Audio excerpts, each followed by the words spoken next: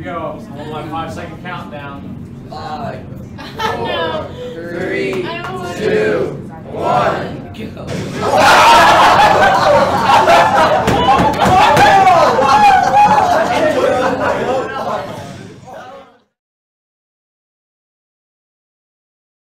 So one thing a lot of you probably don't know about me is that I'm a science teacher. Yay! I teach several different courses, and one of those courses is physical science.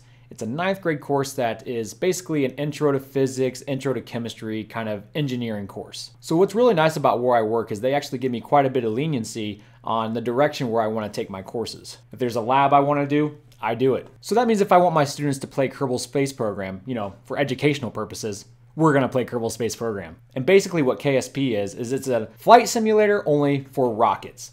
You don't just build airplanes, you build all kinds of aerospace technology. You can build shuttles, rockets, satellites, probes, landers, rovers, space stations, really anything you want. And it's awesome, it's a lot of fun. The physics that it uses are actually pretty realistic, and if you don't build things right, they tend to fall apart and explode.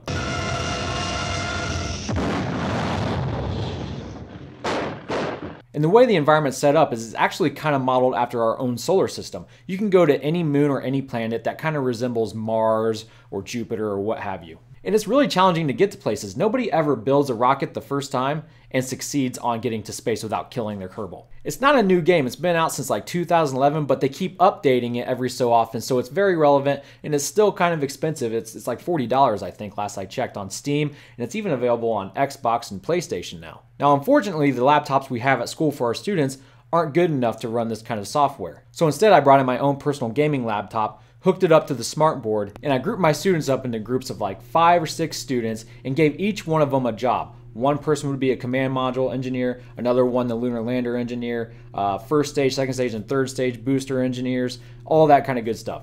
And their goal, their mission was modeled after the Apollo 9 mission, where, you know, NASA had to take a lunar lander up into orbit around the Earth, undock it, test out all the controls and maneuverability, and then redock it and then come back to Earth safely and alive. So that was the mission I gave each of these groups. Build a rocket in Kerbal Space Program, launch it into orbit around Kerbin, which is the Kerbin's Earth, and undock a lunar lander and test out the maneuverability and do some science before redocking it with your command module. Put all your 3 Kerbals in the command module and bring them back to Earth safely. And none of them have played this game before, which makes it even better. Now, there were 4 groups, and each group had to build their rocket on my personal laptop. So what I did was I gave each group a stack of papers about this thick, and on each piece of paper was a listed part from the game. Its picture, its description, what it's capable of, what it does.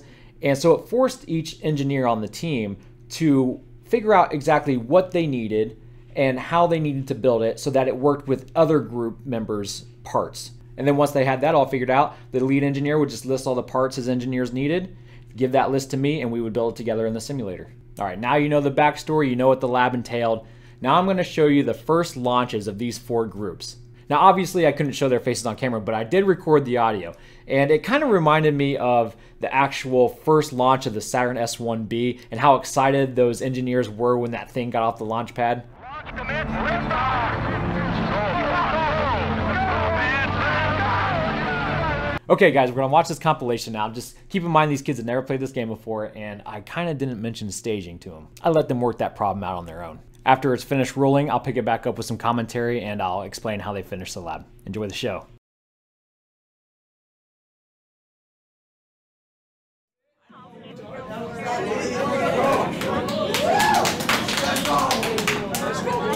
Alright, so I want a 5-second countdown. Go ahead. 5, 4, 3, 2, 1.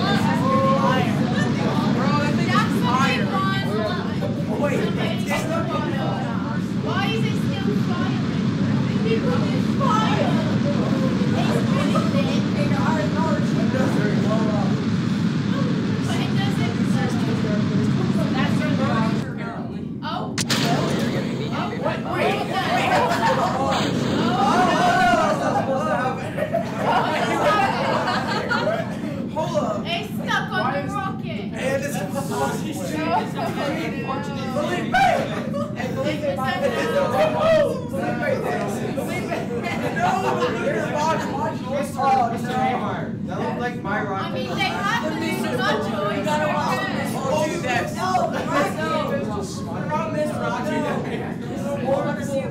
Dude, that thing's gonna explode. It's gonna look awesome. Yeah, they're on the The rocket is going to parachute right that way.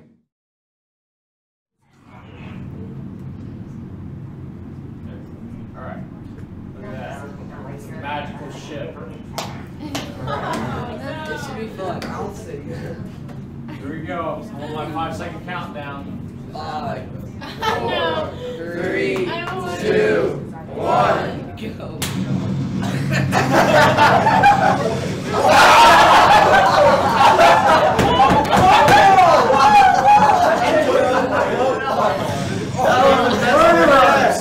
You just killed.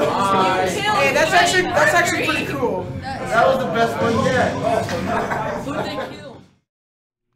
Okay, so I think you could tell by the sound of their voices that these kids really had a great time with this lab. So this is actually the second year I've done this lab.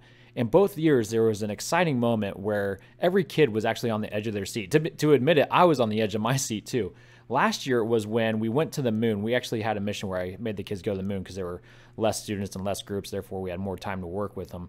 But they went to the moon, and the last group to go had a smaller rocket, and they managed to get to the moon and get off the moon. But when they were trying to get back in orbit around the moon to make their way back to Kerbal or Earth, they ran out of fuel. So they were stuck using monopropellant tanks for the rest of their mission, and they just happened to get back to Earth with 0.02% or whatever of their monopropellant left. And everyone was on the edge of their seats in disbelief, like, how did that happen? So that was really cool. But this year, what was really exciting was a group actually got into orbit around Earth, detached their lunar lander, and they didn't have a way to dock it back to the command module. So what they had to do was leave the poor Kerbal and the command module alone in space to die a lonely death, and the other two aborted to come back to Earth. So they retrofired their lander and made their way back in the atmosphere. You know, retropropulsively decelerated as they're coming through the atmosphere so they didn't blow up from the heat. And they happened to land the lunar module on the surface of the Earth with it running out of fuel just 1 meter above the ground. And as you can see, that little bump in the landing destroyed the nozzles of their engines, but it still, you know, stayed upright on its legs, and the two Kerbals were alive and happy.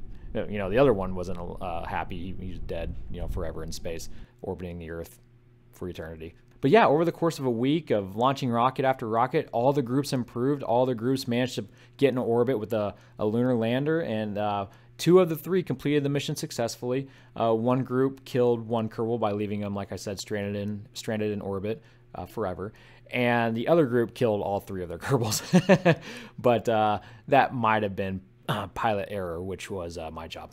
So yeah, if any of my fellow teachers are watching this, I highly recommend you figure out a way to get this game in your classroom. Your students will really love it, and you know, they tell me that they've learned a lot from it, and they can appreciate aerospace engineering a lot more because of it. You know, it also teaches them that failure isn't necessarily a bad thing as long as you learn from it and you don't give up. And you know what, from my personal experience, I think that's actually one of the most important things you can teach a high school student. But yeah, I thought you guys would find this as entertaining as I did, and I hope you enjoyed it. And thank you so much for watching. God bless you. Stay righteous.